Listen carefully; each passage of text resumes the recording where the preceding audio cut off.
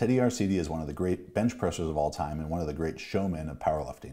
He benched 650 in the 275s and 666 at 308s, which stood as a world record for over a decade. He was the first to ever bench 700 pounds when he did 320 kilos, 705 pounds, at the 1985 Hawaii Record Breakers in an early version of a bench shirt.